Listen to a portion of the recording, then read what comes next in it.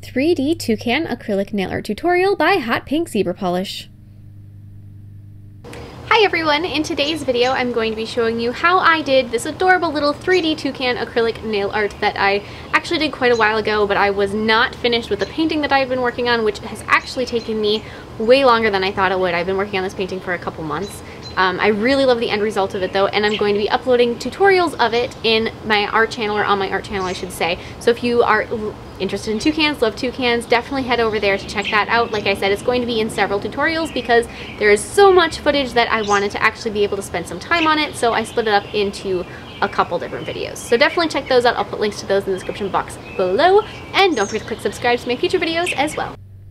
So I'm going to start with a really shimmery green background for this, and I toyed around with several colors for the background. I didn't necessarily think I wanted it green because a keelbill toucan has mostly green for a beak, and I couldn't decide, and I didn't know what I wanted to do. Part of me said maybe blue, part of me, I went back and forth, and then I decided that I would do the background shimmery and then do some outlining to make sure that the toucan popped, which is what I went with, and I do like the choices that I made.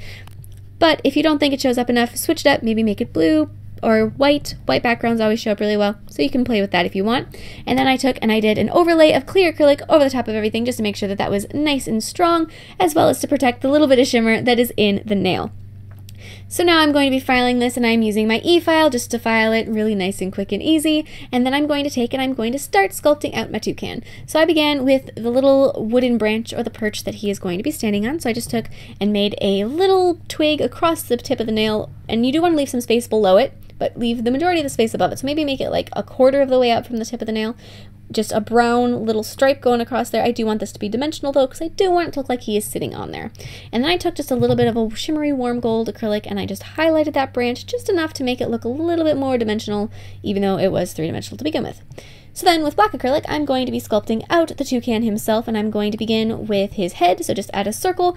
And as you're doing this, you kind of have to envision the size of his body so you know where to place his head above the perch.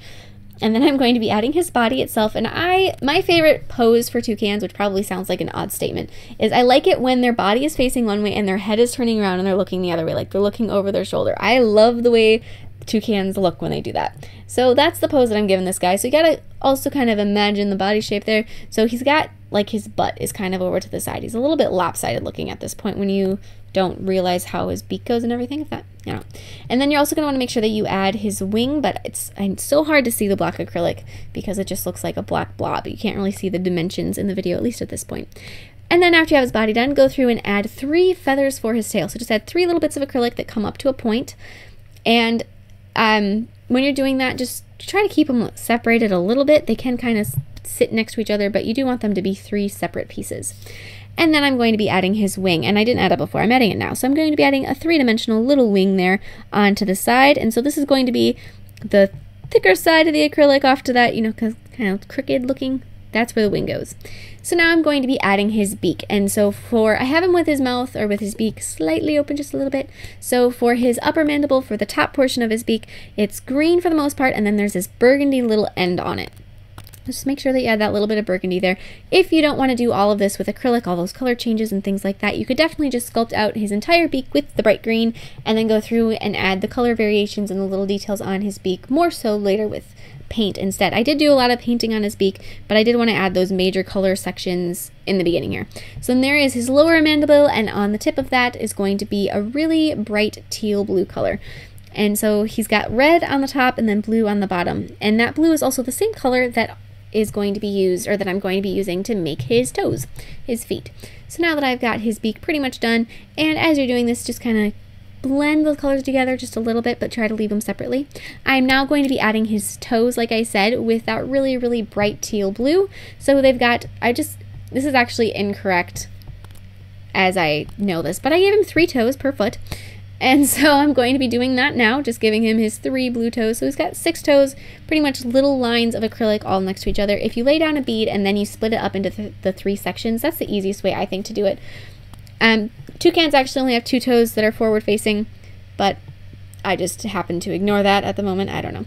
And you're also going to want to add just a little bit of burgundy on the top of each of those tail feathers. So just a little hint of burgundy under there as you're going about this.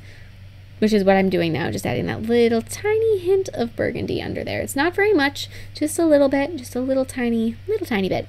And then I'm also going to now take, and with a really bright yellow acrylic, I'm going to be adding the feathers that go like up and around the sides of his face. So leave a little space between his beak and where this yellow starts, just a little black line.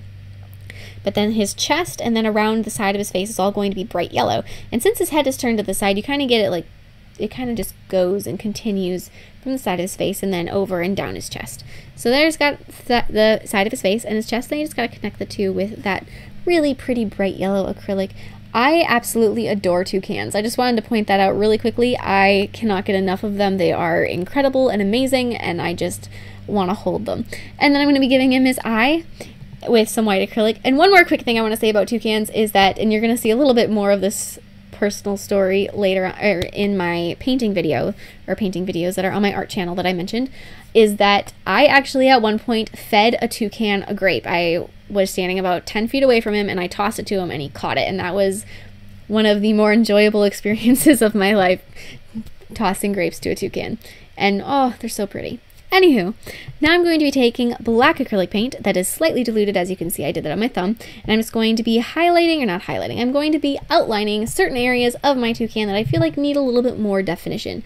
So I highlight around his beak to make sure that the two greens really did separate out from each other, add some details around his eye, as well as I got those little stripes on their beak. And then with white, diluted white, I'm going to be highlighting pretty much everything: beak, feathers, chest, wing, tail, branch, the whole 9 yards. Really make sure that you highlight him so that he does pop. And then I'm going to be taking gel sealer and painting that over that shimmery green background everywhere that green shows up, as well as over the top of his eye. Curing that after it's cured, applying matte top coat over the rest of the 3D art. So over the rest of the toucan, over his tail, feet, beak, body, perch, all of that good stuff. I thoroughly enjoyed making this nail, and as I said, there is going to be several painting videos on a painting that I just finished on my art channel that I'll be uploading over the next couple days, so please check those out if you love toucans as much as I do, and don't forget to share recreations with me on Facebook and Instagram, and I'll see you in my next video. Bye!